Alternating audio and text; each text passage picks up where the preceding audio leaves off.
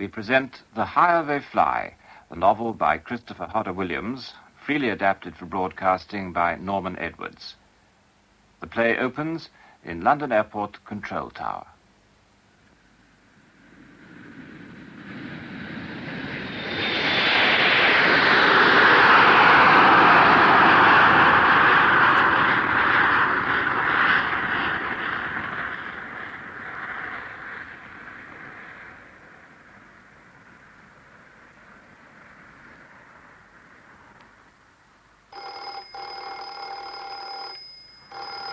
Ministry of Aviation Watch Supervisor Scrivens here. What? Oh, what sort of gear? Oh, very well. Come to my room and report. Well, Scrivens, I'll be on my way. Well, goodbye, Captain Fleming. You can drop the captain. Surely you know that I've been grounded. Not allowed to fly anymore. Oh, no. I showed the white feather on a check flight and had to let co-pilot Truman land the plane. There's no secret about it, is there? No, I'm sorry. So am I. Very sorry. Especially because I can't remember a thing about that flight. Amnesia. You're not well, Fleming. Sick leave's what you need. And the sack is what I'll get. Come in. Ah, Forbes. Now, what's all this about finding gear? This is part of the stuff, sir. I found it on the perimeter track as I crossed over by the boundary lights just after the last jet got off. But this is a piece of main undercarriage lock. Anything else? Well, there's the remains of a wheel out there and some other odds and ends. You didn't see the wheel fall? No, sir. Too dark. Well, Captain... Oh. Fleming. How bad is it? I'm grounded. I don't count anymore. Look, you're an engineer as well as a pilot. I'd value your technical opinion. How bad is it? I don't know yet. But I don't think the pilot can get down. But he must. 70 passengers. What you're holding, Scrivens, is part of the hydraulic gear from the undercarriage. You better let the radar room know, because if the owner of this bit of gear tries to get his undercarriage down, he won't be able to get it up again either. Well, as long as he can get it down, I can't see how that matters. Oh, well... He's only lost one wheel out of a total of 8. Well, you'll see what I mean when you have a look at the drawings, and then... Fleming, you all right? Yes, I'm all right. I thought you were going to faint. You're in bad shape, Fleming. I'm a lot better off than those poor devils up there. I must radio the pilot. Oh, I'd like to help. Yes, Fleming, but I can't allow you to intervene officially. It'll be up to the pilot to decide what to do. Yes, I suppose so. I forgot that I'm the big failure around these parts. Oh, this is no time for self-pity. Forbes. Sir? Get along to the radar room, give them the facts, say I'll be along in a jiffy. Very good, sir. Fleming. Yes? Speaking unofficially, Yes. you checked flew that Jet 4 a year ago, didn't you? Yes. I suppose you know that aircraft inside out. As a matter of fact, I do. But I certainly don't know how to land an aircraft that size with an undercarriage that's going to be at right angles to the line of flight when the pilot lowers it. Between you and me, what do you think the pilot should do? Well, all I can say at this stage is that he may have to try a belly landing and hope for the best. Hello? Hello, Woodford. Yes, Fleming's here. He wants to speak to you. Oh. Hello? Robert, Ken Woodford here. I'm in the country. Air traffic control phoned me just now and told me about the Jet 4. Oh, why the hell didn't you phone me yourself? I don't know. Wake up. What the devil's the matter with you? This is a matter of life or death. You must help. I don't see what can be done. Nor do I yet. But you know as well as I do what the chances of getting a Jet 4 down on his bare belly. It's just about nil. They'll have to do some engineering in flight. Oh, you're out of your mind. Possibly. Now, listen. Get hold of the drawings and work out from them what can be done. But how can they work on the undercarriage? They can't get near it. Well, they can get into number 3 systems bay and then smash their way through the floor. Now, put Scrivens on. He wants to talk to you again. Scrivens here. Fleming has just left the room. He's not feeling well. He's not feeling well, but... Look, you'll have to use him, Scrivens. I designed that aircraft, and Fleming knows it inside out. I'm sorry, Mr. Woodford. Fleming is in no shape to help in this situation. Scrivens, I would remind you that Fleming flew the Czech program for undercarriage endurance. As well as being a line captain, he's a creative engineer in his own right. Are you trying to tell me you don't need him? I tell you, the man is ill. He doesn't know what he's doing. In my opinion, he's the only person you're likely to get hold of tonight who can assess the trouble technically and advise the captain of the Jet 4 on the best landing technique. Now, if you can't handle him and get him to help, then gotta help the passengers and crew of that aircraft. I'll do what I can, but it's obvious to me the fellow's on the verge of a breakdown. He's been going about in a half-dazed condition since he cracked up during that check flight and Truman had to take over the controls. Yes, I heard about it, but I must say I don't understand it. I've known Robert Fleming for a good many years, and he's the last person I would have thought to behave as Truman said he did. Now, what's your personal view? Well, if there's anything in rumor... Now, what rumor? Well, it's just catty gossip, I expect. Well, tell me to hell with tales out of school. This is an emergency. Whatever the gossip is, it may be a clue to Fleming's incredible behavior. Well, come on. Out with it, Scrivens. Well, it concerns Fleming's girlfriend. Julie, yes. I've met her. What about her? Well, I said that Truman's been poaching. Successfully? So rumor has it? Jimmy Truman has a reputation as a Don Juan, hasn't he? I believe so. Yeah, so do I.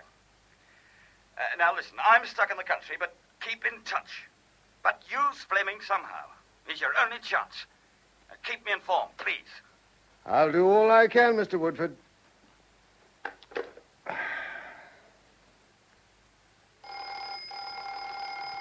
Hello. Oh, Talbot, yes, I'm coming to your office now. Have you found out which plane? Oh, you have. State Lines 46, London to New York. Have you made radio contact? Or what's the captain say? What? He's not sure? Well, my God, if he's not satisfied... Talbot, I'll be with you right away. I want to talk to the captain myself.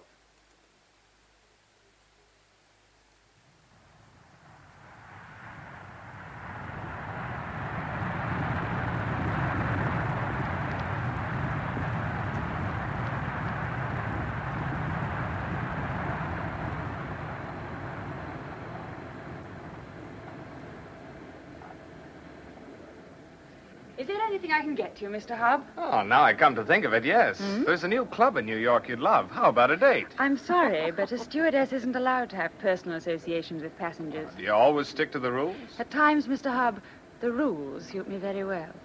Look, how about a martini? Thanks. Good for my damaged ego. Anything for you, Dr. Rogers? No, thank you. Ah, so I'm sitting beside a lady doctor. Correct. And over there is a famous actress, Jane Tyne. Really? She's great. I hear she's opening a new play on Broadway. Glad I didn't economize and fly tourist. I've heard there's not a vacant place. Is that so? 70 people in the next cabin. Quite a load. Say, who's that big geezer over there talking to the first officer? I think I heard the stewardess say he's a Mr. Valentine, a businessman from London. He's sure been knocking back a lot of whiskey. So I've noticed. I think Mr. Truman is trying to persuade him to go easy. Truman? Is that the first officer's name? Yes, Jimmy Truman. I've been told he's co-pilot on this flight, and a very good one, too. Maybe. I don't like his blonde hair or his face. Why? Oh, he knows he's a good-looking guy. Oh, but charming, don't you think? Charm. Polished. Professional Romeo. As a matter of fact, I think you're right. But I'd rather have to deal with him than Mr. Valentine. I wonder what those two are talking about. Of course, Mr. Truman, it's all very different nowadays. The day when I had my own plane, one really had to know how to fly. Really, Mr. Valentine? Yes, really. As far as I can see, you chaps have pretty well nothing to do. Autopilots, altitude locks, course locks, and God knows what else. Piece of cake, eh? But, of course, this is not the airline I usually travel with. I hope it meets with your approval, Mr. Valentine. Mr. Truman? Ah, hello, Susan. Want me? No, Captain Crook wants you up front. Oh. Excuse me, Mr. Valentine. Oh, that's all right. Ha-ha. Susan, my girl. Yes, Mr. Valentine? I've got another of my favorites. Just a double and just a dash of water. Just show the bottle. Very good, Mr. Valentine. No need to say when. Hurry up, my girl. Hurry it up.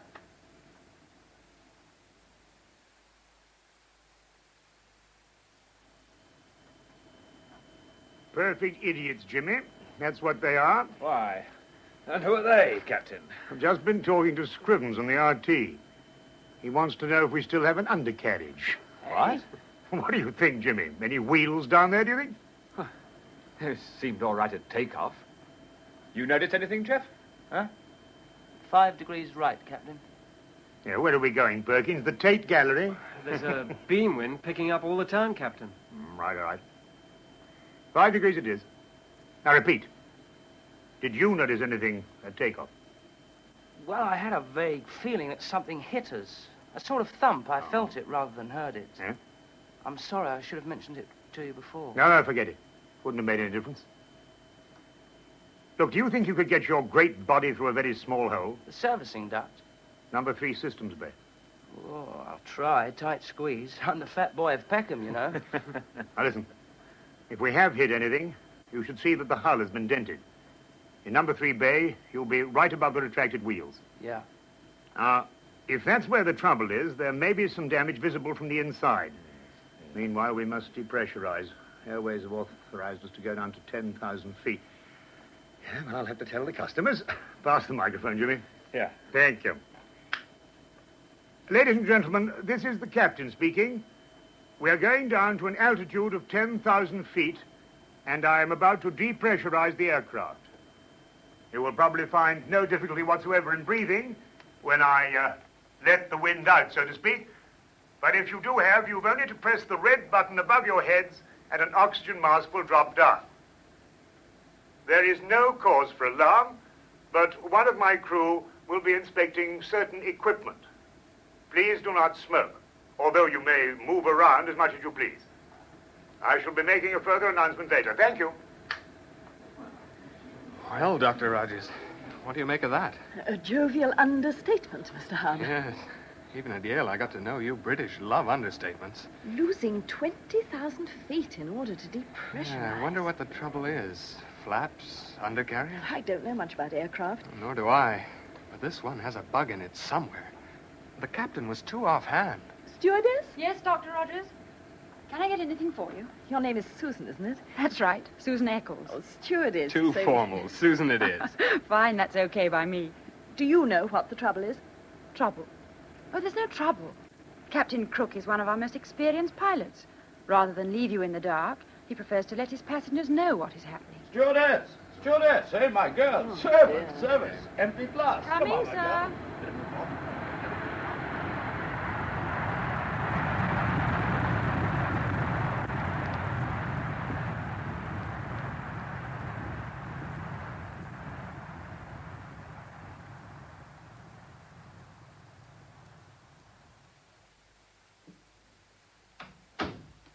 Julie, what are you doing here?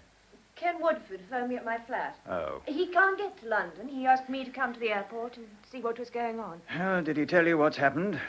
That I'm sick? Yes. But it depends how thick you are, Robert. You've probably talked yourself into it. You'd be sick indeed if you couldn't pull yourself together and do everything possible to help. I can't do anything officially. They won't let me. How long have they got? What are you talking? Fuel, I mean. About 8 hours. What they must be going through. You don't care, do you, Robert? You're too wrapped up in your self-pity. You haven't the imagination to understand how I feel. You hate me, don't you? Because of Jimmy Truman. You betrayed me for him. Oh, don't be so melodramatic. I fell in love with him. Do you know that the aircraft in trouble is State Lines Flight 46? No. Ken Woodford didn't tell me that. The pilot is Captain Crook. The co-pilot is your Jimmy Truman. Oh. Oh, I think I'll leave you now. Ken Woodford may be able to reason with you. I can't. You could try. I'm a good listener. You know the only thing you're good at in your present twisted state? What? I've got to see Greg in a minute. He might like to know, too. Hating. The thing that counts, Fleming, is the doctor's report. I discussed it with the board this morning. Yes, well, Greg, you are my boss. Are you going to sack me? No. You're valuable to us as a development engineer. But I am grounded. You're unfit to fly. Then I'd like to see the doctor's report. No. The doctor feels you should see a psychiatrist. Oh, that's out of the question. What a triumph for Jimmy Truman. He's proved in his report that I'm a coward and an invalid. Invalids don't fly. Oh, wait a minute. Oh, wait. Fleming. Sorry. I thought my memory was coming back. Just for a moment, I remembered. What? What? Only that Truman lied in his report. He was the one who panicked. Go on. Yes, he... No, I can't. It's all blank again. Amnesia caused by shock. The doctor says your memory will return in time. In time? How long, oh Lord? Fleming. Yes? What's your opinion of Truman as a pilot? First rate. But he has his cracking point. Flying with him is an act of vanity. He sees himself as a Greek god flying. I wouldn't care to be with him again when he feels that image being destroyed. You want him to be destroyed, don't you? I mean, as a man. Because of Julie? Probably. Aye. Excuse me. Surely. Hello? Yes, Scrivens, he's here. Hold on.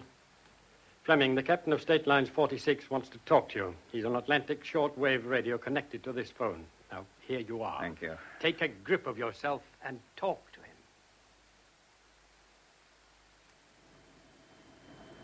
So that's what I propose doing, Fleming.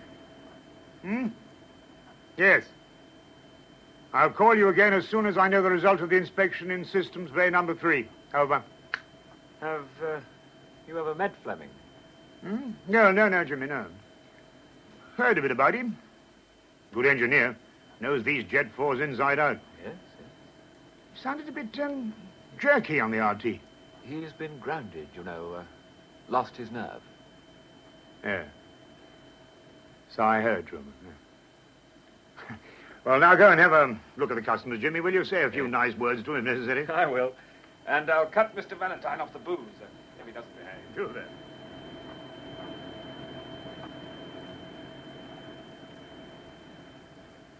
Valentine's thirsty again. Looks scared, too. He's the type that panics. We may have trouble with him. Stewardess! Stewardess! Coming, sir. Can I get you anything? I want the other stewardess, not you. I'm afraid she's busy at the moment, sir. Young woman, I'm used to getting what I want. Get me a large whiskey and hurry. Very good, sir. Susan. Yes, Dr. Rogers. Can I get you anything? No, but don't let that creep get you down. I'll handle him for you if necessary. Thanks. He's scared, you know, and that makes him worse. He's one of those men who make you feel quite naked. But I've met his sort before. I can manage him. Oh, I wish I knew a girl who would manage me. Well, that shouldn't be difficult. Hello. Here's our handsome Mr. Truman again. Oh, I wonder what's cooking. He looks worried.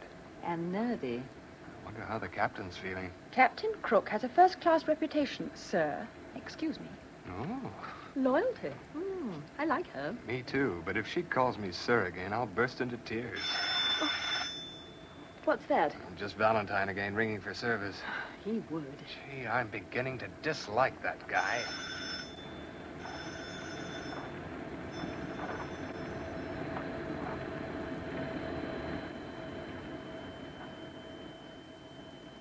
Perkins. Yes, Captain? You're a very good navigator, my lad, but must you eat those filthy bananas? I like bananas, don't you? No. I was frightened by a banana at the age of 2. Now, how long can we stay at 10,000 feet and still have sufficient fuel reserve? Well, at this altitude, we're eating it up. Yeah. But if we fly at our most economical speed, say 230 knots, we can still make Gander and the alternate if we go back to cruising altitude within 2 hours. Well, you'd better plot a course back to London Airport, just in case. Right, sir. Cut back speed to 230 knots. 230 knots it is. Well, Jeff, are you ready? Yeah, just about. All those sweaters and things you're wearing won't improve your chances of squeezing yourself through a hole into number 3 Systems Bay. Well, it'll be about minus 30 centigrade down in the bay. Cold. All I want you to do is to have a quick look.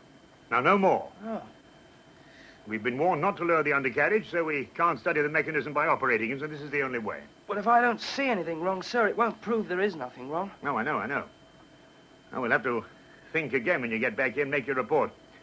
Off you go. Sir. Oh, and good luck, Jeff. I'll be seeing you.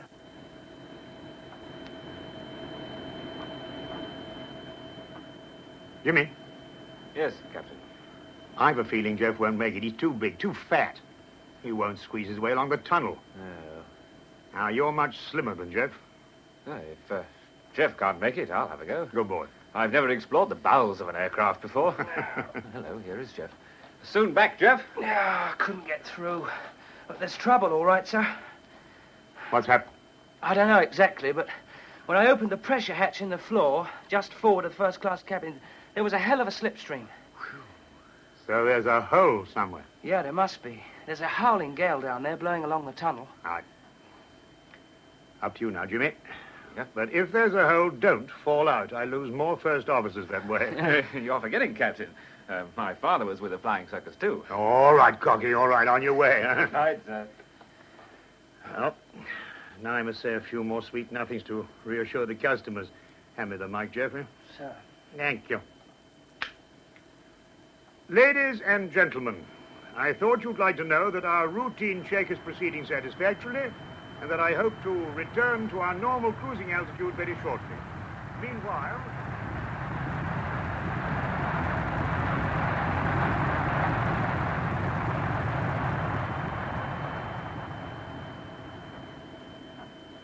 "230 knots is indicated, sir." Slower than a dead dog's funeral. Good heavens, are you eating another of those filthy bananas? First officer back, sir. Now, Jimmy, did you get into the systems bay? Yes. Trouble? One wheel missing from the port side bogey. What? Camshaft gear missing. Bits of tire tread all over Now, the now place. take your time, Jimmy. Easy, easy. I want to know in detail about the damage.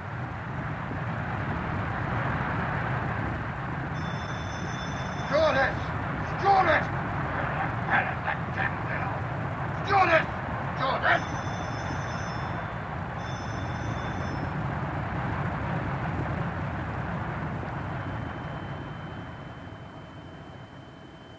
So that's that. That all, Jimmy? Quite a bellyful. Quite. We're probably committed to a belly landing, too. Or ditching. How lovely. Jimmy? Yeah? Tune the VHF to 1260. If we turn back, I shall want to talk to Shannon as soon as we're in range. Very good. Truman, are you all right? What do you mean? Nervy, aren't you? No. Then listen, I said tune to 1260. Well, that's what I've done. No, you haven't. Take a look. You should know the Shannon frequency by now. What's the matter with you? Damn you, I made a mistake. And I do not like people who pick on me.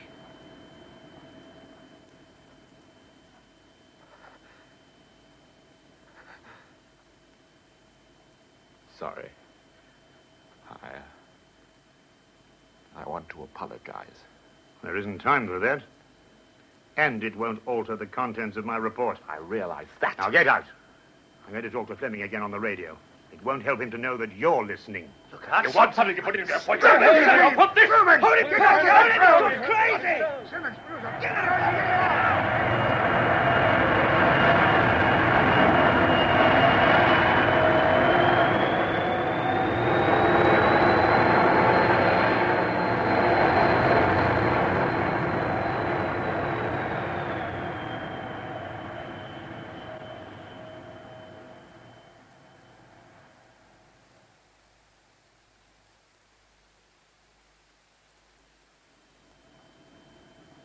Where's Truman now? In the after cabin, sir.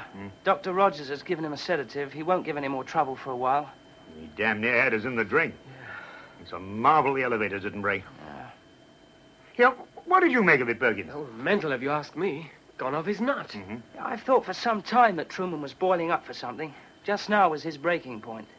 Sending him into number 3 systems bay. And a shock when he saw the damage. Yes, and knowing a detrimental report would be made by the captain. Oh, hell, I'd never have reported him if he'd pulled himself together. Oh, Perkins, go and have a look at the customers, will you? Tell them, air pocket stuff. Reassure them, eh? I'll talk to them later. Very good, sir.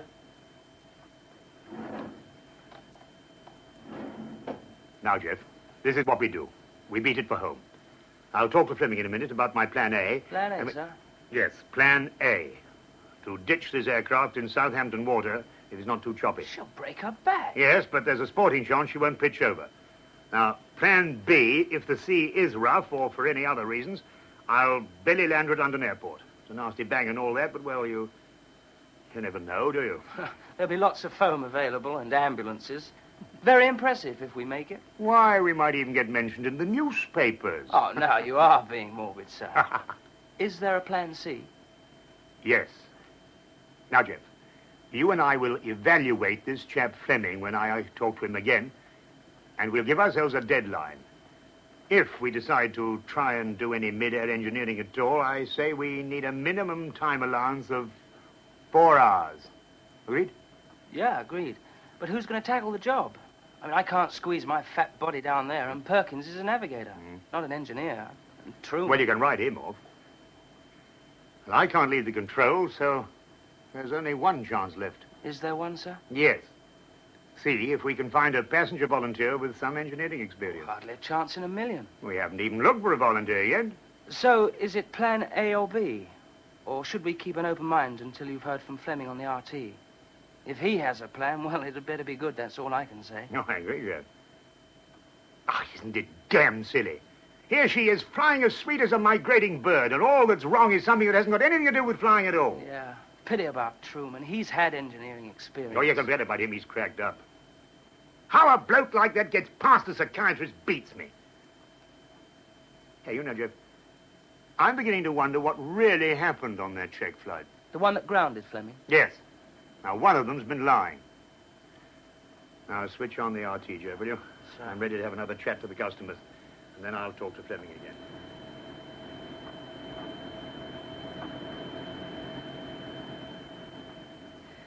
Well, the captain sounded very calm and collected. Air pocket.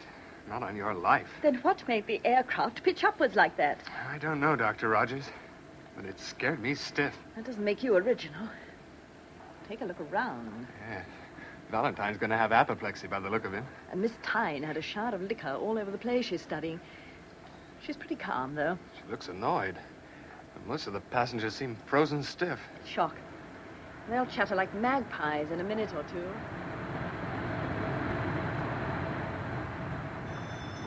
Stewardess! Stewardess!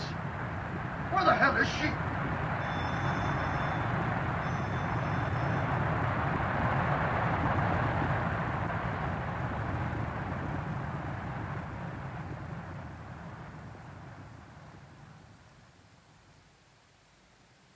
While you've been talking to Crook, Robert, I've been studying the drawings of State Line's Jet 446. Oh, Greg, so what? I see you've made some notes. Yes, a rough outline of what I think could be done. If Crook reports back that it's his aircraft that has lost a wheel. Yes, if he's been damaged, and I'm sure he has, it means that if he commits himself to my plan, there's no way back. It'll be a difficult decision for the captain to make. Oh, just a minute, Robert. I promised I'd phone Ken Woodford when I got here. Oh. Excuse me, will you? Yes, sure. Get me Bresham 5-4, please. Do you know Dawlish? No. He's a director of the airline. Oh. He's making things difficult for Scrivens. After all, this isn't a ministry decision. All Scrivens can officially do is make sure that every possible aid is given to Captain Crook. Yes, well, of course, this always... Greg here. Any fresh news from Crook? No, not yet. Dawlish is being a nuisance. He's been on the RT to Crook saying he mustn't trust anybody. I see. Fleming with you? Yes, Ken.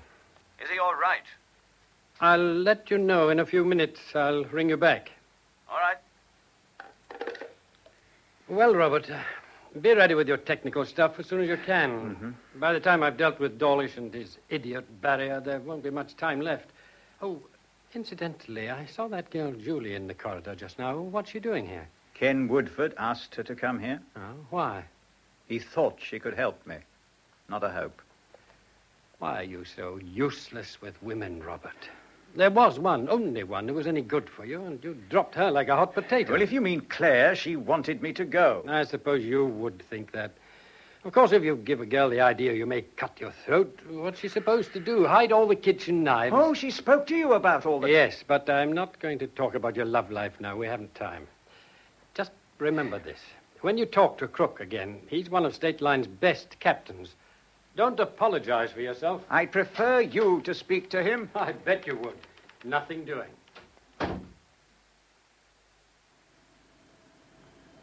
How many more flying hours, Perkins? Allowing for letdown, 4 hours and 35 minutes. Right. That leaves no reserve for diversion. Do you agree, Jeff? Yes. I make it 4.5 with a bit to spare. I see. So if at all we don't try any repair work for another 35 minutes. What's cooking downstairs? Well, roughly speaking, this chap, Gregg, is backing Fleming. Scrivens, the ministry man, is backing Dawlish, a state line director. Oh, by the way, how's Truman? Well, according to Susan, he's very odd. Dr. Rogers is doing what she can to keep him under sedation. Get on the intercom and ask Susan to come up here. Right, sir. Do you know this chap Dawlish, Captain? Miss Eccles. Yes. Oh, what do you think of him? He's a director of the company. That's what I think of him. Ah, Susan, there you are. Now, you might be able to help. Yes, Captain. All this hoo-ha between Truman and Fleming. What do you know about it? Sir, I don't know what to think. Now, you've met Fleming. What do you make of him? Pretty nasty, I thought. He was absolutely ruthless about Jimmy Truman, especially about his flying. Why? There's a girl called Julie, and it's all mixed up with her. Well, how does she come into the picture? You see, sir, Jimmy was involved with another girl as well. 2 women at once? Yes. So there were battles between Truman and Fleming? Yes, sir. How? I did hear Fleming tell Truman once that flying an aeroplane wasn't a battle for supremacy. And he said something about fighting him on the controls. Right. If that means anything. What? It means plenty. Truman say anything? Yes. Well, he quoted a Greek saying, "To destroy a man, find his weakest point, for therein lies the source of your own triumphs." Oh, I have a feeling I'd like a breath of clean, fresh air. And so would I. I knew Truman fancied himself as a Don Juan, but I never thought he was such a blackguard. All right, Susan, thanks. Very good, sir. Well, what now, sir? I'm going to call London Airport. Hand me the mic, please. I brought you some coffee, Robert.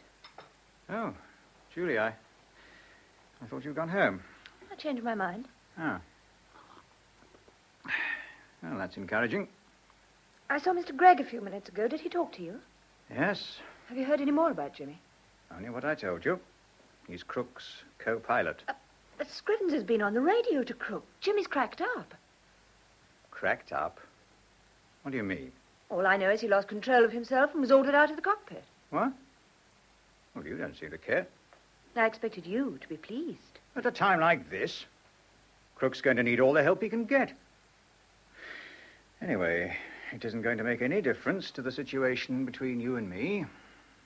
Robert, don't you really remember what happened on that check flight? Well, I'd hardly fake amnesia when I've everything to gain by remembering. Unless you weren't sure you had. What are you suggesting? What you know perfectly well already. Didn't the doctor say there's no such thing as amnesia? He didn't go as far as that. I don't remember him calling me a liar. Yet I believe you are.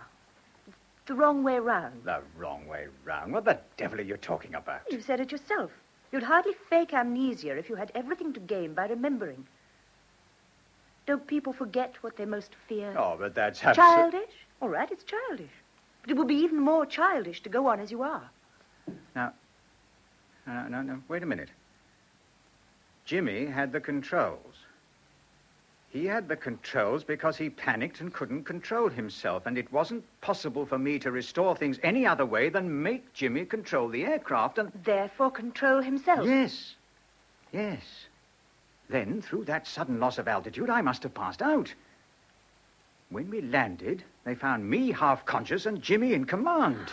But you couldn't tell them how it happened. Why? Because I'd lost all my pride. Over me? Yes. Well, now, Julie, you better go home. I have a meeting. I've got to think. Gregg can't handle that chap Dawlish alone. Robert. No. No, this is something I've got to do on my own. And that's the latest radio from Captain Crook, Mr. Dawlish. You've seen this, Mr. Fleming? Yes, Mr. Dawlish. I have a pretty good idea now what the damage is and what on-the-spot repair work should be attempted. Gregg, as head of the manufacturing company, what's your view? Fleming is the only engineer available who knows the aircraft inside out and who knows what might be attempted to repair the damage. Maybe, but it isn't up to us to decide Captain Crook's proper course of action. Obviously not, but Crook is open to suggestion. Very sensible of him. But it's up to me as a director of state lines to ensure that the suggestion comes from the appropriate quarter. You have talked on the radio to Captain Crook? I have, Mr. Fleming. You felt obliged to tell him that, in your opinion, I was in no condition to offer advice. I'm afraid that's so. But don't you think that any engineering ideas I put forward might be assessed on their own merit? The matter of who puts forward opinions to Captain Crook is one of the utmost importance, not to mention the motives for doing so. But surely, sir, my motives are obvious, Mr. Dawlish. What are your motives, Mr. Fleming? The same as yours and mine, Mr. Dawlish, to help Captain Crook in every possible way. Quite so, Scrivens, quite so. But Mr. Fleming is a discredited pilot. Oh. Surely his motive is to make a comeback. That's totally uncalled for. Oh, yes, Greg, we all know that Fleming's one of your bright young men. Look, we're all getting head up and time's running short. Let's stick to the point. Very well, Scrivens. Well, my point is that it isn't so much the plan, it's the man. You pick your own men, Dawlish? Yes. You picked Truman? Yes, and didn't you find him acceptable? I did, a mistake. So we were both wrong about him, weren't we? It's by no means clear what happened up there tonight. Oh, come off it, Dawlish. The captain slung Truman out of the cockpit. And the man you're asking the captain to trust was also slung out of a cockpit when he lost his nerve and had to let Truman take over. Mr. Gregg, did you believe the report that Truman filed against Fleming? I had to accept it. What do you think now? I think, Scrivens, you should ask Fleming direct. I'm sure he'll tell the truth. Well, Fleming? Well, there was something weird about Truman that day. Oh, I admit I handled him badly. As I say, there was something weird about him which I didn't see in time. Well, when I did, he snapped out of it and got us down safely. He got you down? Why him? Various reasons. I'll tell you later, not now. The safety of the aircraft and ourselves depended on his recovery from panic. You're asking us to believe that. Why didn't you say so at the time? Well, that is a question which only a psychiatrist can answer. Oh, so we have no proof that you're of sound mind now? None. Except your own judgment. Your plan means that if Captain Crook lowers his undercarriage and it fails to lock down and align the wheels, he'll be even worse off than he is now. Perfectly right, sir. You see, if the shuttle valve There's fails no to... good baffling me with technicalities. We're discussing a simple decision, yea or nay. If your engineering ideas are wrong, what are Crook's chances of landing his passengers safely? Not very good. I mean, are they better or worse than they would be if Crook ditched in the sea or landed on his belly? Probably worse. I think Crook would put your plan third and last, within 3 possible chances. It's a natural instinct of a captain to follow his own bent. He knows he has a sporting chance of ditching her, but maybe anything up to the odds of 10 to 1 against. Crook is open to persuasion, but he must be sure that those who advise him on the ground have confidence in me. Ah! Yes, and at the moment my reputation stinks to high heaven. And you didn't do much to reverse this when you spoke to Crook on the radio. Do you blame me? Well, I'm asking you now to change your opinion. On what basis? Experts have been told about Fleming's plan. Very well, Scrivens. And what's their verdict? At first they were doubtful whether the repair job could be done in the air. They're now divided in their opinions. What do you say to that, Greg? Nobody has said that what Fleming proposes is impossible. It's got to be a lot better than possible. Well, exactly, Fleming. And you think it is, Fleming? If there is a man aboard that aircraft who can carry out certain repairs and use the tools available, then yes, Scrivens. And my proposals offer a better chance of safely landing that Jet 4 than any other method that has been considered. I'll buy that. You agree, Mr. Dawlish? Well, really, I don't know. Look, Fleming isn't making any promises, Dawlish. We can ask Crook on the radio if there is such a person aboard. The decision will still be Crook's. We're only here to advise him, but we must be unanimous. Will you go along with us, Dawlish? I withdraw my objections. Thank you, sir. We have decided, gentlemen, on the right course. I am, after due consideration, in full agreement. Good. Then let's go to the radio room and tell Crook.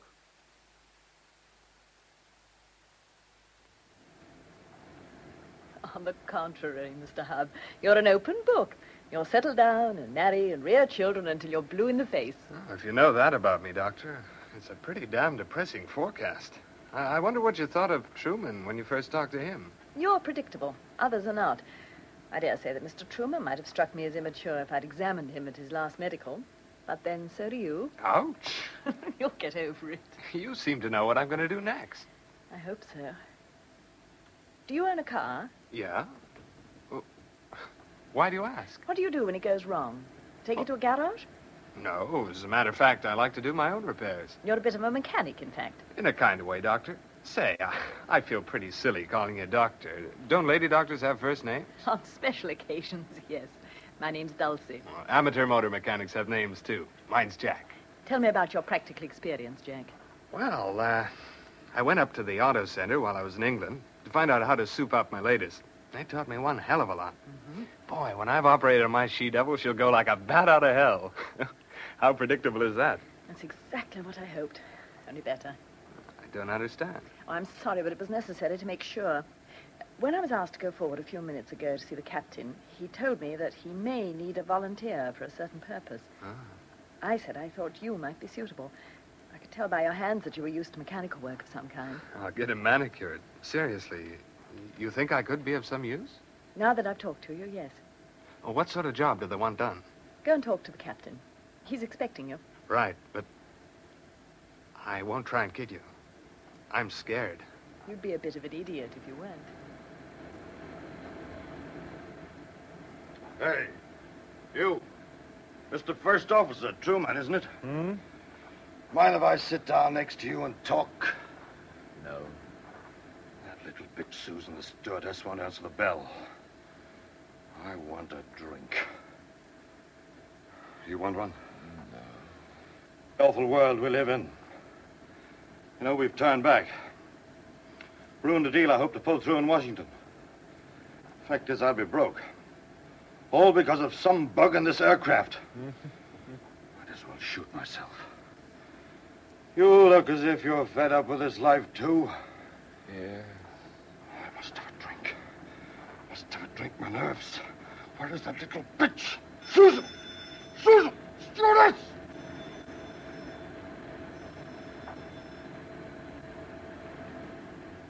Susan. Yes, Dr. Rogers? That last drink you took to Mr. Valentine, how did it affect him? Well, it seems to have quietened him. At least he stopped shouting and swearing and trying to make Mr. Truman talk. And Mr. Truman? Oh, that sedative you gave him has almost sent him to sleep. Is Mr. Hubb still in the cockpit? Yes, he is. Dr. Rogers, Mr. Perkins told me just now that Mr. Hubb seems to be a bit of an engineer. He says he's volunteered to try to do some repairs. Do you know exactly what it is he's going to do? All I know is that they're fixing up a long lead to the radio so that Mr. Hubb can talk to someone at London Airport who will tell him how to make the repairs. Mr. Hubb will be working in number 3 Systems Bay, so the captain will be able to talk to him too. That's the tunnel that runs right along the aircraft under the floor, isn't it? Yes, I think so.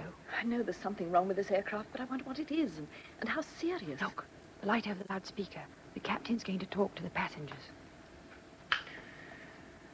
Ladies and gentlemen, I want you to listen rather carefully to what I'm going to say, because you will all know by now that there's a bit of a snag with this aircraft, and I don't want you to get the idea that things are worse than they really are.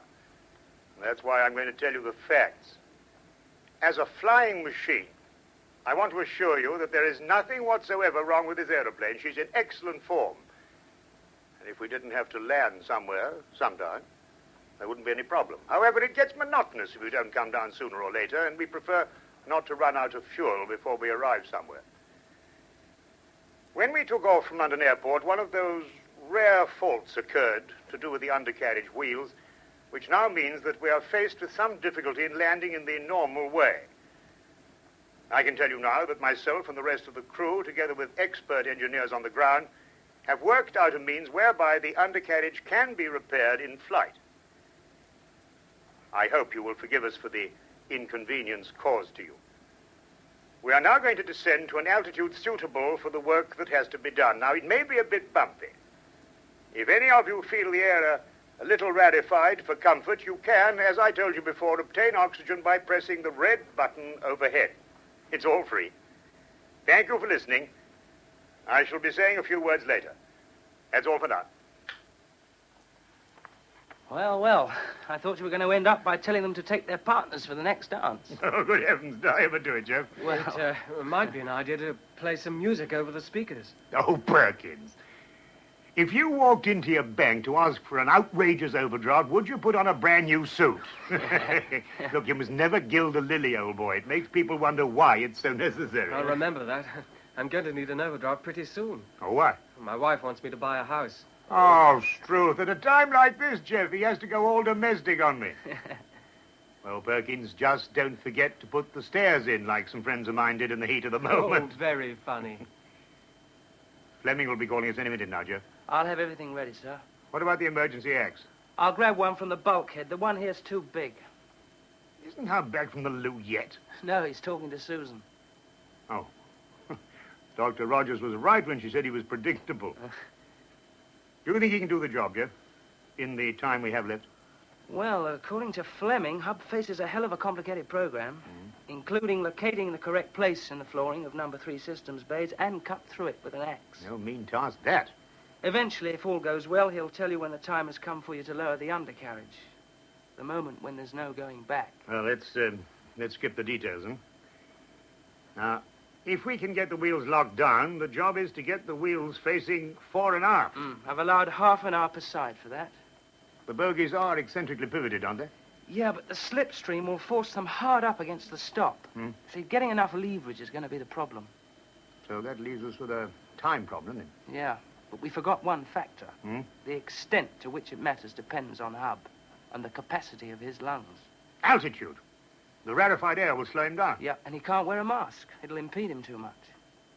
How much would our fuel consumption increase if we flew lower? Oh, she'd drink fuel like a dried-up camel at an oasis. Wait a minute. Switch on the intercom. Yes, sir. Thanks.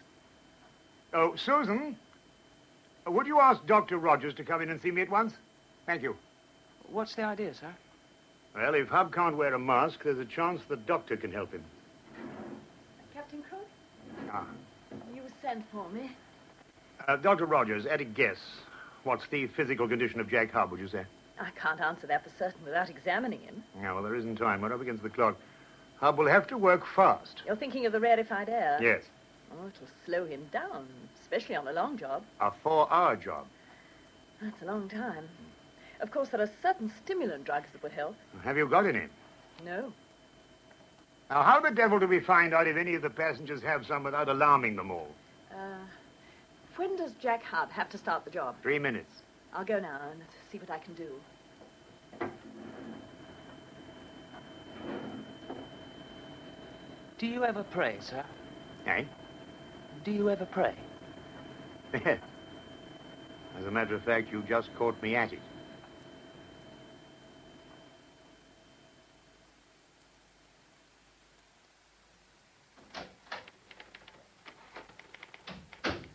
There's some minutes to go before you're talking the radio to Crook, so I'd like to talk to you, Robert. Please do, Greg.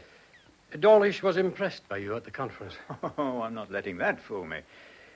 If I last out the next 4 hours, it'll be something of a miracle. It was something of a miracle that Captain Crook discovered that young Hud had some engineering experience. When he was telling me on the radio, I really crossed my heart. I hope Hub knows enough to understand the instructions I give him. And I hope I last the course. Oh, look. Oh, you know damn well, Greg, that people don't make startling recoveries from my sort of illness. I'm not sure that you aren't just sorry for yourself, to be quite frank. And, oh, well, forget it. Go on, Greg. You needn't mince matters. You're like a man with a stammer. You trip over yourself when there's no need, no damn need at all. That isn't what the doctor thought when I was grounded. So the medical report really interests you? It would, if there was any hope of my being able to fly again. Now, first things first, Robert. Supposing this plan of yours fails through no fault of your own. I'm not considering failure. Quite right. Nevertheless, you mustn't make a life or death issue out of it for yourself. That's just using it. Using it? Then you think the same as Dawlish. No, Dawlish can't see the wheat from the chaff. I know you do the best job that can be done. So the issue of why you are doing it doesn't really matter so far as the aircraft is concerned. But a doctor doesn't give up practice because a patient dies of an incurable disease. Yet that's what you would do given the chance.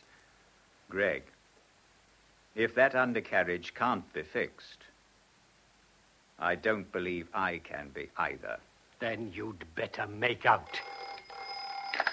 Right. Here you are, Robert. You're hooked up by radio. Now get on with it. Right. Hello? My name is Robert Fleming, Mr. Hub. I'm afraid we've never been formally introduced. So I think it would be a good idea if we started off by you telling me something about yourself. Any luck, Dr. Rogers? Sorry, no. I see. I've talked to all the passengers. You'd think they'd never taken so much as bicarbonate of soda, the indignant way they reacted to my question. I had an idea that chap Valentine might have been carrying the sort of stimulants we need for Hub. Oh, Valentine gets his out of a bottle. How is he? Drunk. Uh-huh. And very indignant when I asked him if he had any hexamine tablets, and then lecherous. Oof. That man thinks he can pop into bed with any woman he meets. I suppose Jack Hub has started on the job? Yes. He got into the Three Systems Bay without too much trouble. He's got a radio headset on a long lead. He's in radio touch with that chap Fleming. They seem to have gotten on to each other. Is he all right? Oh, yes. You were right, Doctor. Predictable. Plenty of guts. I'm not worried about him. No sign of altitude fatigue? Not so far. I think you better listen to Fleming and Hub, Captain. They sound a bit edgy to me. Perhaps you can cut in and referee. Right, Jeff. Give me the headphone. Hub. Yeah? You oaf. I said cut along the line opposite frame number 582. This is 582. How can it be? You say you exposed the hydraulic pipe. Yeah? Well, you're lucky you didn't hack your way straight through it. Look again, man. Yeah, all right. I have it. Marvelous. Now mark the line with a punch. There isn't time. What do you want, then? A can opener? I'll have to guess the line. No, mark it off, Hub. You won't gain time by taking chances. Okay. Wow, it's cold down here. Cut out the weather reports. Think about the job. You should be here. Sorry, can't make it. Done yet? Yeah? Now start cutting. No half measures. Okay. And tell me what you see as you cut. I prise the metal up. I'm looking down now. Yeah, I can push the flashlight through. What can you see? Looks like the locking gear. Can you slice off the metal panel you've cut without cutting into any cables? Yeah. Off with it, then.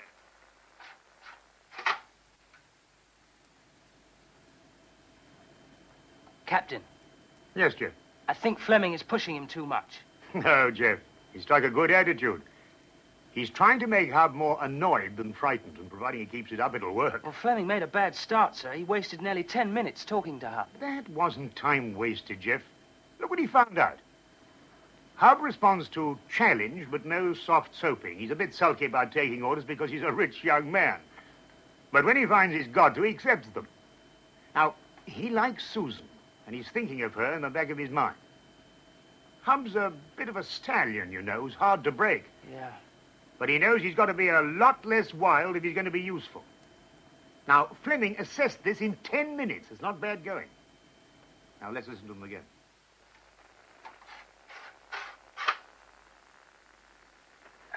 Well, that's done.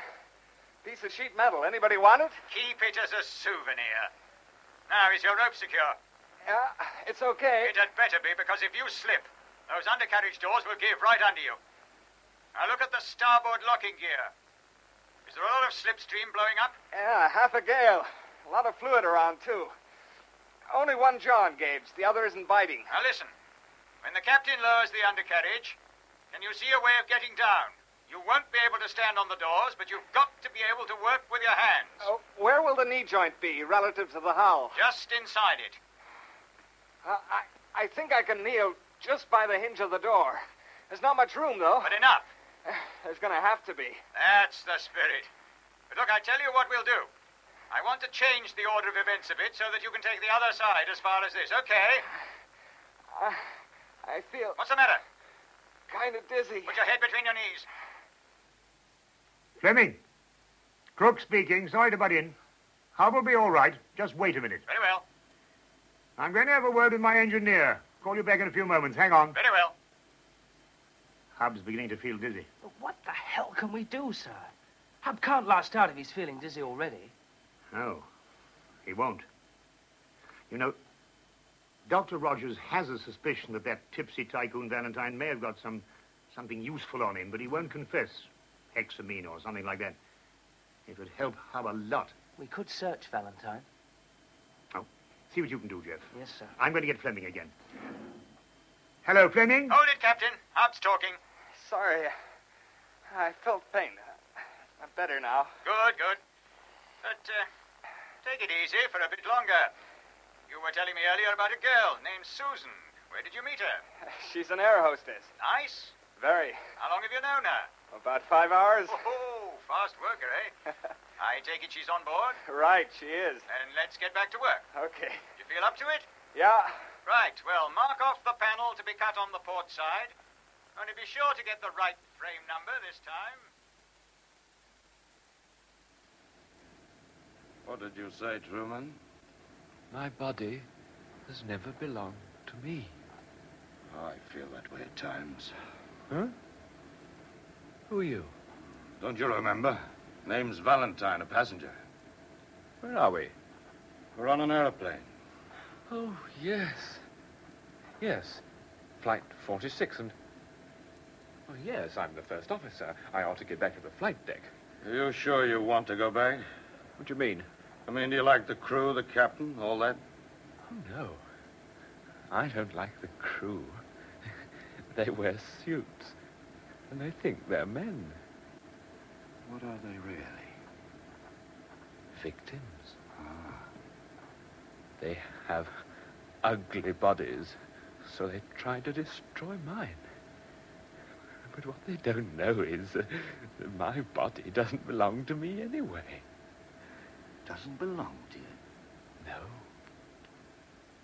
It belongs in Sparta. Long, long ago. And then I found it. And liked it. So it became mine. Of course, they in the cockpit, they can't find a body like mine. So they have to put up with what they have. Crook and Simmons and Perkins. And the bodies they have will grow old. Old. And yours, Truman, will stay young. Yes. Now, if I can think of a way... I think I know a way. Let's have a drink before I explain.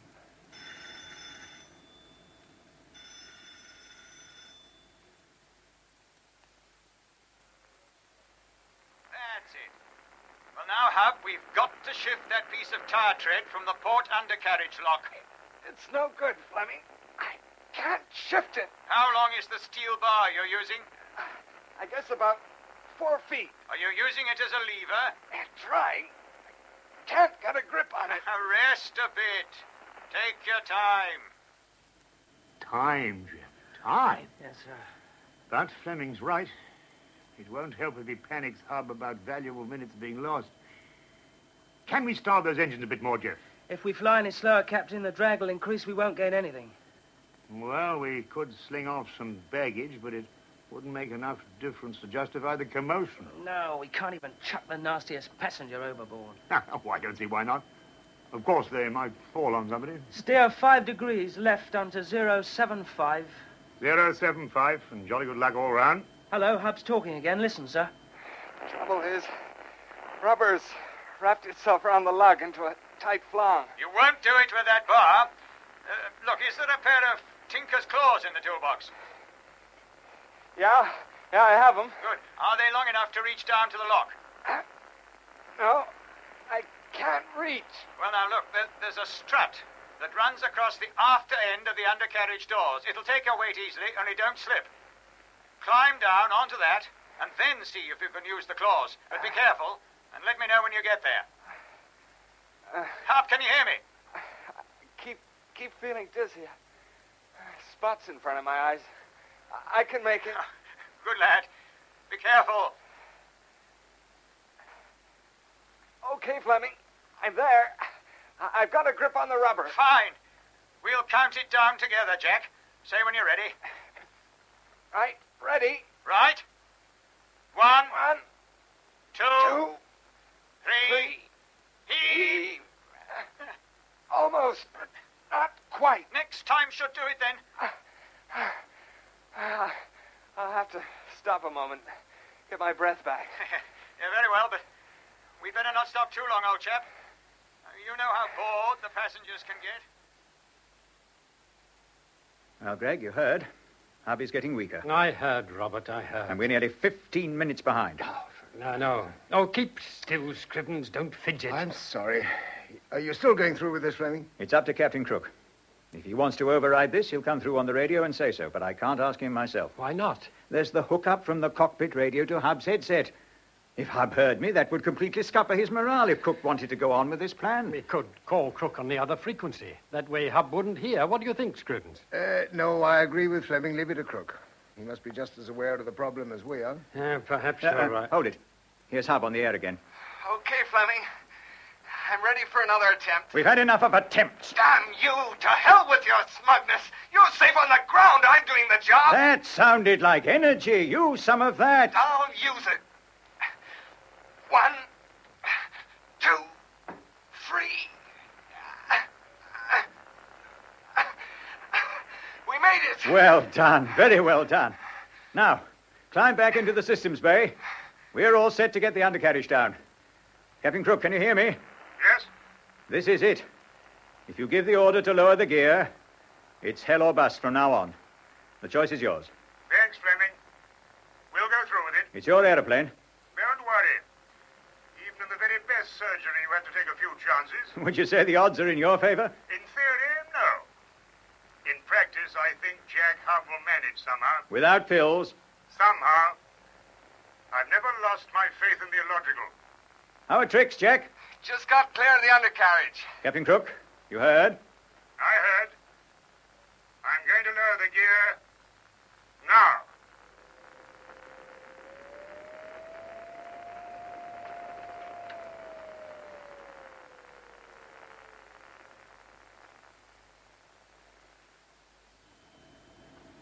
Captain. Yes, Jeff. Hydraulic pressure dropping. The wheels are down, the hydraulic fluid is drained from both tanks. Right.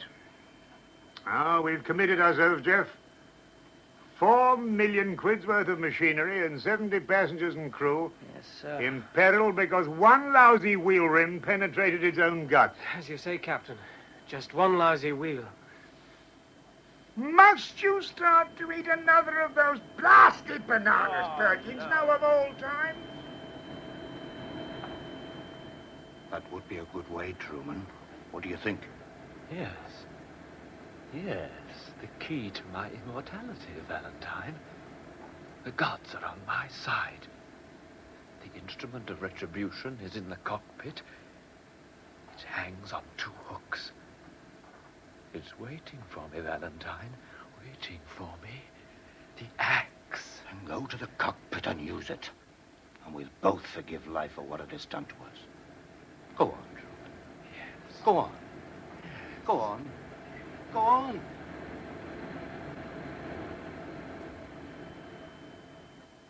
Hub's in a bad way down there, Jeff. Yeah. It's bad luck Valentine had no pills.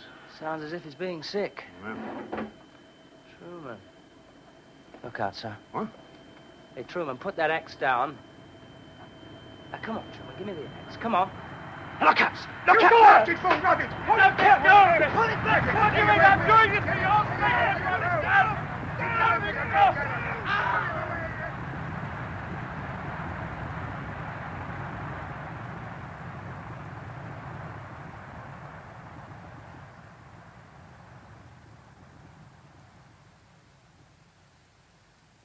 Captain Crook? Captain Crook? Hub? Hello? Hello, Flight 46, hello? No answer? No, Greg. That noise we heard before the radio cut out. Well, Scrivens, what did it sound like to you? Nothing I could interpret. Fantastic row. Who was it yelled, look out? It wasn't Crook. Try the radio again, Robert. Captain Crook? Hub? Fleming calling? Hello, Fleming. Crook here. Sorry for delay in answering. Oh, glad to hear you. We heard someone yell, look out, and then a damned awful noise. We were wondering what hit you. Nothing. Near miss. Truman went berserk. Grabbed the emergency axe in the cockpit and tried to smash the instrument panel. What? He's off his head, nuts. Good God, Truman, man. Go on, Captain. Well, Jeff Simmons spotted him just in time and warned me. I had to work fast, get him off balance, so I put the aircraft into a steep bank. I thought the wings would snap off, but they flipped back safely. And Truman? Toppled over and split his head open on the edge of the racks. Nasty mess, quite bloody. Literally. Is he unconscious? No, he's dead. Oh, no. Are the passengers behaving? Yes? And Jack Hub? Well, he's in a bad way, but he'll be all right again when Susan gets to him. Susan, the stewardess? Yes. We found some pills on Truman, not on Valentine. And a doctor, who's one of the passengers, says they're just the thing to put Hub on his feet again. Yes, but the stewardess, can she get to him? She's slim, and she fancies Hub. Shouldn't be surprised if Cupid hasn't lost an arrow or two. And now, if you'll excuse me, I must say a few words to the passengers. They deserve a nice fireside chat. They've been very good, all things considered. Over. Ladies and gentlemen, this is the captain speaking. It would be idle to pretend that the lurch you felt a few minutes ago never happened. I have a backache to prove it, and I expect some of you have, too. However, that's over, and we're still flying. I want you to realize that we do maneuvers a great deal more amusing than that one in the course of our check flights, and we've never managed to get one of these things to fall apart. As yet. I promise you a smoother time from now on. I'll give you more information in a few minutes. Thank you. Whoa, much more of that, Captain. You'll have the passengers passing the hat round for you. Well, I tried to cheer them up, Jeff. Have you any comments to make, Brackens? Have a banana, sir. Oh, I don't believe it. No. Switch on the radio, Jeff, and let's hear if Fleming and Hub are still on speaking terms. So, cheer up, Jack. Your girlfriend Susan's on her way with some pep pills. And you feel up to some light electrical work? Yeah, I think so, Fleming. Good.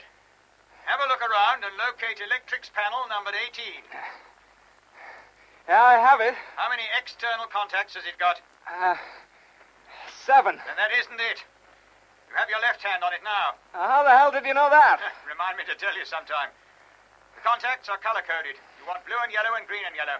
Yeah, I have them. Now connect a piece of insulated wire to each. But whatever happens, don't let the two wires touch until the other jobs I'm going to ask you to do are completed, because if those wires touch prematurely, then you'll jam everything.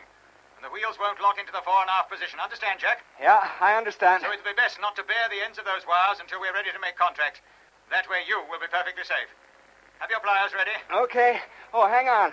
Susan's just got here with the pills. What's the joke? Susan says they're dangerous if you take more than 2. Dangerous how? Supposed to make one feel very loving. And as soon as she gets back to her normal work and you get on with the jobs I want you to do, the better for all of us. I wonder. Robert, are you feeling faint again? No, Greg, just difficult to concentrate. For heaven's sake, pull yourself together. You're Hub's eyes and hands. You've got to know what he's doing as he does it. Fleming! Listen, Hub's calling you. Captain Fleming, can't you hear me? Are you receiving me? Yes. Yes, Jack, you're coming over quite clearly. Hardly any static. Oh, for heaven's sake, what do I do now? Do? Do what? Didn't you understand what I said? Just after Susan left me, I caught my foot in the locking jaws, and I can't free myself without using the jury strap. Try and use it. I can't reach the strut. Are you in pain? No, but what shall I do? What shall I do? Hold on a minute, Jack. I must study the drawings again. I'll think up something to help you. Hurry. Time's running out on us, and I'm freezing. Robert. Yes, Greg? Let me down now, and you'll never show your face again in a man's suit of clothes. Talk to Hub, sound cheerful, and think, man, think. Yes. Hub, are you getting me? Yes, clearly. Have you tried getting clear by leaving your shoe behind? Yeah, no good. The pressure's too tight. Is there any hydraulic fluid on the floor? It's lousy with it. Where exactly is the strut you want to use as a lever? I mean, relative to your position. It's about 6 feet to the left. Starboard side? Yeah? Stand by, Jack. Captain Crook, did you get that? Yes. Then will you swing your aircraft round to the left without banking her? That way, the strut should slide across the floor towards Hub. You're a cunning devil, Fleming. Good idea. Jeff, mic, please, and switch on to the cabin loudspeakers. I must have a word with the customers. Ladies and gentlemen, I'm going to maneuver this aircraft rather sharply. Nothing to worry about, but hang on to your drinks. Never waste liquor. Now, Jeff, give me full throttle. I don't want to stall her, and we need quite a whip round to make that strut slide towards Hub. Over to you, Blaine. Right. Now, Jack, be ready to catch the end of the strut. Yeah? Otherwise, it'll go clean through the undercarriage doors. Carry on, Captain Crook.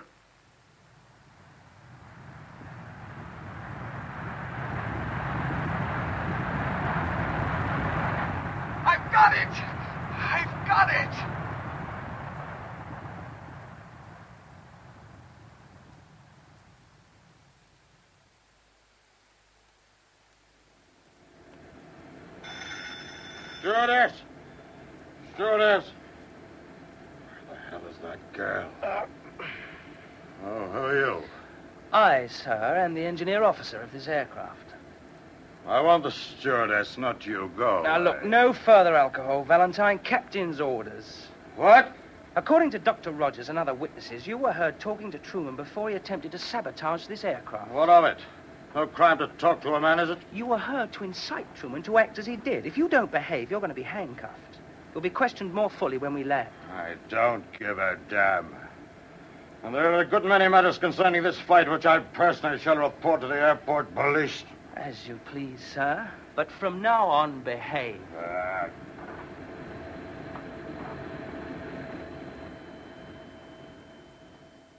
Well, Jeff, how did Valentine react? Bluffs and threats, sir, but he's cowed. He won't give any more trouble. He'd better not.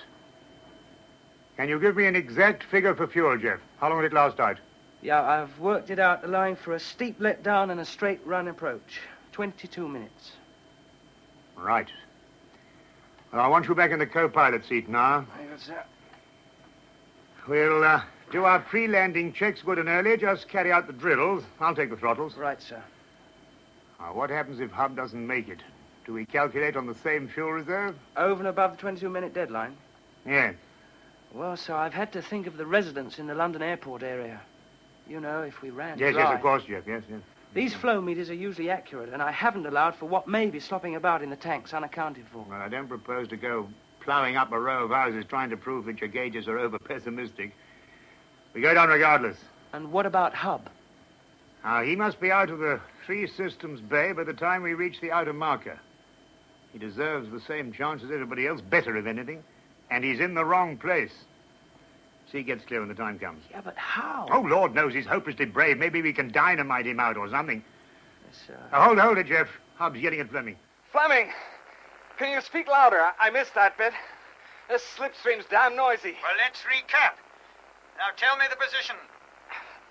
The legs are locked into place, but the wheels, damn them, are presented broadside to the direction of flight. So the fork will dig itself in upon landing. Meaning? The aircraft will be flung onto its back. Only 21 minutes to go. Look, Fleming, I'm going to try it with a safety rope. It's the only way. Agreed? Well, the situation is much worse. Worse than it would have been if the undercarriage had been left up and out of the way. I'm afraid the unforeseen has swung the stakes into the outsider range. An outsider always has a chance. I remember a horse in the Kentucky Derby yes, made you're it. right. Now, if the outsider is to have a chance, then risk capital must be spent lavishly. How will you do it, Jack? I'll secure an end to the crank, which turns the bogies. Then take the rope round a spare and pull like hell. No good. You must get maximum leverage. Use it like a block and tackle. How did you secure the rope at the other end? Round turn, 2.5 inches. Well, that'll hold. Undo the rope from your waist, but for God's sake, be careful. Yeah? We need you. Leave the rope secured as it is at the top end. Now take the free end and loop it round the crank. Do you see the groove near the outer end of the crank? Yeah, I have it. Use that. The rope will slip out of the groove. No, not if you pull in the right direction. Use brain as well as brawn, Jack, and get a damn rift on. What's that? Old English expression. Means take your finger out, which is another old English expression. Yeah, we know that one in the States. 19 minutes, Jack. I can't get enough leverage. There's a goddamn pipe in the way. What color? Pink. That's hydraulics to flaps. Captain Crook, Yeah? do you mind losing flaps? I'm afraid it's that or nothing. I'm not going to lose them all. I'll take them down halfway first. All right, make it snappy. Jeff, flaps 50%. Aye, sir. Flaps 50. Fleming? Flaps fat, sir. All right. Right, Captain. Help, you hear me? Clear as a bell. What's next? Slash that pipe out of your way, and the other one on the starboard side when you get to it. Okay. And keep off the radio from now on. It's up to you. Don't forget, you've got to twist those two wires together on electric panel 18. When? When you get the wheel in position. If I do. There's no if about it. Get busy. Over to you, Captain Crook. Thanks. Jeff? Sir. Hand me the graphs. Here you are, sir. I'll have to guess at our load, but it must be roughly along this line here with tanks emptied. Perkins. Sir? Does half flap affect the fuel position, do you reckon? No, sir. Aren't you at the same power setting?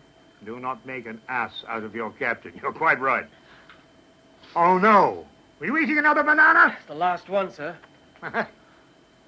Many a true word. Jeff? Sir. I make our stalling speed at half flap 121 knots. Agree? What's the margin going to be? Well, let's say 5 knots. The stick will shake a bit, but we must take time over the actual touchdown with a weak undercut, and we mustn't run out of runway. We haven't got an undercut yet. No gloom, please. Now, shallow approach. You maintain for 126 knots. Yes, sir. And when I say chop it, now you chop it. Sir. There'll be virtually no flare out, and we just fly her on. Yahoo! Yahoo! Hub, what the devil's the... Port wheel's in place. I've done it. Well. I say, Hub. Yeah? Just don't forget the other one, starboard. Not on your sweet life. Jeff, did that bit of news get out on the radio? I don't think so, sir. Hub was told to stay off the radio. Well, I'd better tell Fleming. He might like to know. Ladies and gentlemen, please look at the illuminated sign. Cigarettes out, please. Oh, sorry, Susan. I didn't notice. It's all right, Dr. Rogers. Just a normal precaution before we touch down. Any news of Jack? I'm just going to the cockpit now to find out. A new radar instruction, Captain. Go ahead. Turn left onto 120. Intercept localizer and report. Cleared for descent at your discretion. Understood, Perkins. Mr. Perkins, can you tell me... Oh, don't ask questions now, Susan. Quiet. Jeff. Sorry, sir. Now, we'll have to take it this time round the airport, but I'll spread the turn according to the fuel situation. Right, sir. When we land, we'll have to come in like a blasted rocket. Yeah, good chance of exploding like one, too. Now, Jeff, no gloom. Plug in and see if Hub is ready to make his getaway. Yes, sir. Fleming may have something to say to him.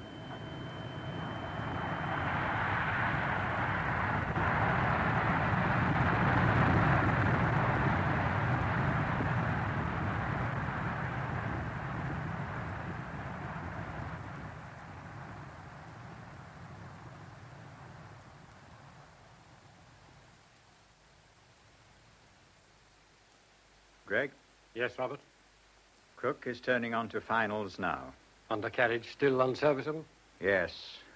By a blasted millimeter. Can Crook go round? No. Doesn't want to rip up houses. Oh, he's right. Isn't that what you'd decide if you were him? Yes. Hub, come on, man. And if they don't make it, how will you feel then? Same as you, Greg. You know. It'll be tough after all this. They will have to do something about that undercarriage design. This has all been caused by insufficiently protected equipment. So you warned us 2 years ago, Robert, and we didn't listen.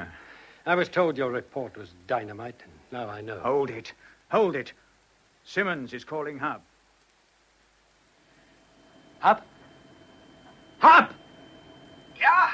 Get out of there. Captain's orders. We're crash landing, so get out now. No, I'll be damned if I do.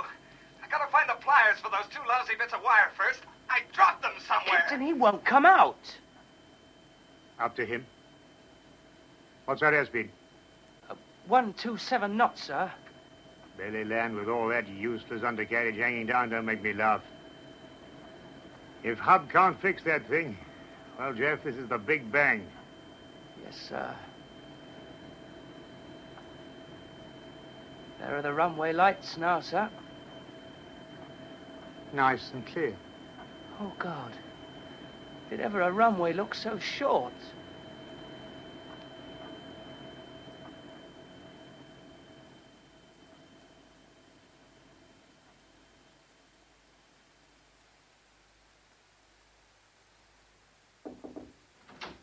Mr. Scrivens? Oh, yes, come in, Forbes. All ready, sir. Runway clear of debris. Fire tenders, ambulances, and rescue squads all in position at points you chose along the runway, sir. And beyond the runway? Hell, sir, if she overruns, she'll crash into the radio beam aerial.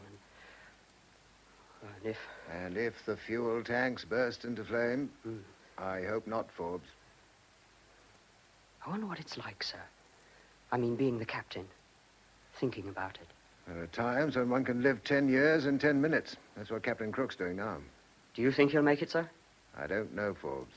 I can only hope. I'm going back to the radio room to join Captain Fleming and Mr. Gregg and wait for whatever happens. Yes, sir. Go out there and wait till they touch down. I'll come out if I have to. Sir, I pray to God you don't have to. Amen to that, Forbes. Amen to that.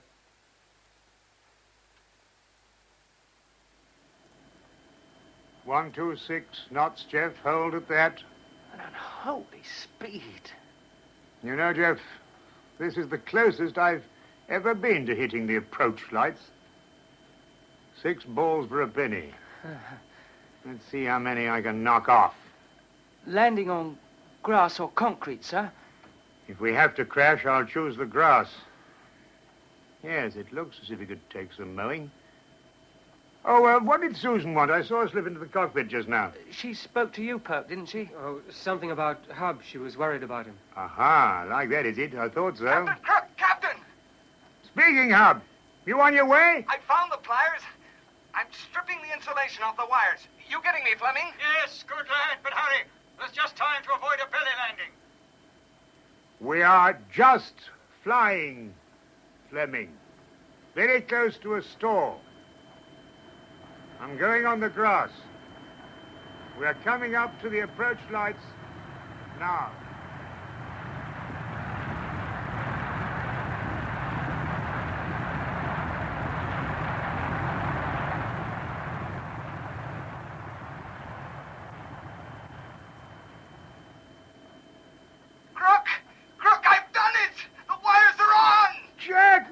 In the nick of time as the hero said, but he saved the girl from a fate worse than death. Father Brunette! Pink! Are you out of your hole, Jack? Nearly. I'm taking off the headset now. It's no use. In the way. As you please, Jack. One thing, Captain. Yes, boy. The next time you almost lose your pants, you can damn well do up your own fly. Famous last words. I hope not. I'm landing now. And let's hope those blasted bogies stand the strain. Hey, dear Jeff. Sir. Here we go. And I only hope we don't run out of grass.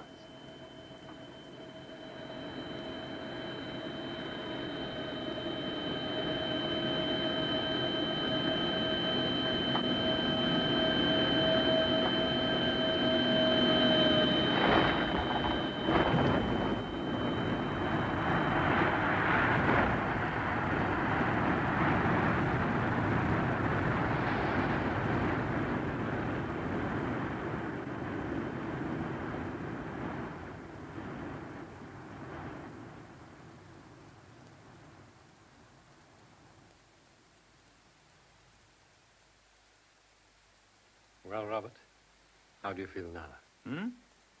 Oh, sorry, Greg. I thought it was Julie. Oh, she's waiting for you outside. Well, it was a close-run thing. The Duke of Wellington said something like that after the Battle of Waterloo. That's so. Well, your plan worked. They're down safely, thanks to you. Oh, no, the medals go to Hub and the crew. Agreed, but how do you feel now? Well, I think we ought to strengthen the main bolts that run through the lock casing here and here. This cross member will have to be shifted forward a bit to allow for larger jaws. And then... Oh, Greg, what's the matter? Nothing, Captain Fleming. Nothing at all.